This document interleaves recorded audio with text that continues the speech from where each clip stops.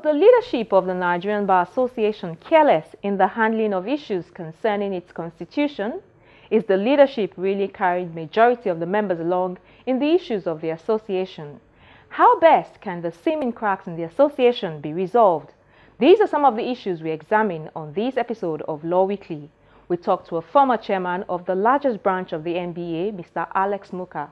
We also have the views of some lawyers on the workability of some major highlights of the Electoral Act as recently amended by the Senate. Plus our recap of some of the top legal stories in the news. Hello and welcome to the program. I'm Shola Shieli. On the 30th of March 2017, a federal high court sitting in Abuja voided the amended 2015 constitution of the Nigerian Bar Association. Justice John Soho, who delivered judgment in a suit brought by legal practitioner Olasupo Ojo against the incorporated trustees of the NBA, held that the amended constitution breached sections 597 and 598 of the Companies and Allied Matters Act, CAMA, especially as it relates to the registration of the amended constitution. It further held that the effect of the non-registration was to render it void pursuant to section 600 of CAMA. The NBA leadership immediately filed a notice of appeal and a stay of the execution of the judgment. Law Weekly reached out to the lawyer who initiated the action, Mr. Olasupo Ojo, but he was unavailable for comment on the issue. Mr. Ojo has, however, filed a counter affidavit against the NBA's motion to stay the execution of the judgment. While we await a resolution of all of these issues in court, the topic continues to elicit reactions from many legal practitioners. I spoke to a former chairman of the Lagos branch of the NBA, Mr. Alex Mouka. Like some others, he believes that a political legal solution is what is needed. I felt that the suit should not have been instituted in the first place. It was filed. I then felt that it should have been better handled in terms of the response from the NBA. The issues were clear. In terms of the claims or released before the court, we must admit that there was some merit to the legal position that the claimants put forward.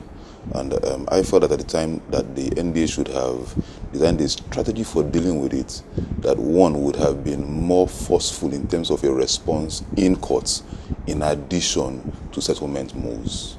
To your mind, what are the implications of this judgment? To my mind, at the very minimum, in terms of the public image or perception of lawyers, we have created a situation where people would look at us as if we really do not know what we are doing. Now, beyond that, bear in mind that over the last 1 year, really, we've had some, let me use the word, deep-seated resentment in the association arising from national and branch elections over the last 1 year. There are several lawsuits in court. There are several hard positions people have taken.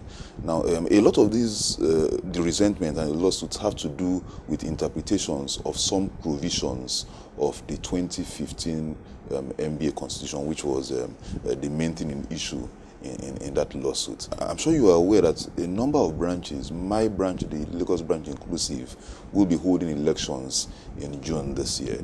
Now, the elections are supposed to be conducted pursuant to the 2015, pursuant to the branch uniform bylaws embedded in the 2015 NBA Constitution. As we speak, I'm aware, for instance, that my branch has considered an election committee which is supposed to be bringing out guidelines for the conduct of elections which will be in line with those bylaws. So there's an open question now. What law would guide the branch elections that would happen in a few months' time? I hear you talk about some resentment, but how did we get to that stage? Is it that the leadership of the NBA did not carry some of its members along in the process of amending the Constitution? First of all, let us agree that people generally are resistant to change. That's a given. Now,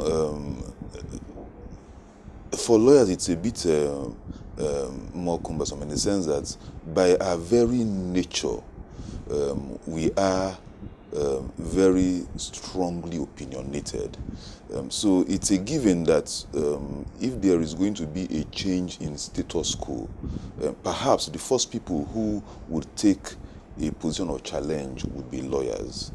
Now, bear in mind that prior to the 2014 constitutional amendments, there had been an attempt some 2 years before that to amend the 2009 NBA Constitution. I'm referring to the attempts at the time when Mr. J.B. Daudu SN was president of the Bar Association. Now, at that time, it was piecemeal amendments, and members, of course, it was a long process, because the process for amendment of the NBA Constitution is quite a slightly cumbersome process. There's a lot of back and forth and consultations and all that, and it was not successful. Now, the 2015 amendments, which were initiated under Mr. Austin Alige SAN, were a take it or leave it. It was a ballpark amendment to the Constitution. Yes, some provisions of the old Constitution were retained, but there were quite a number of radical changes.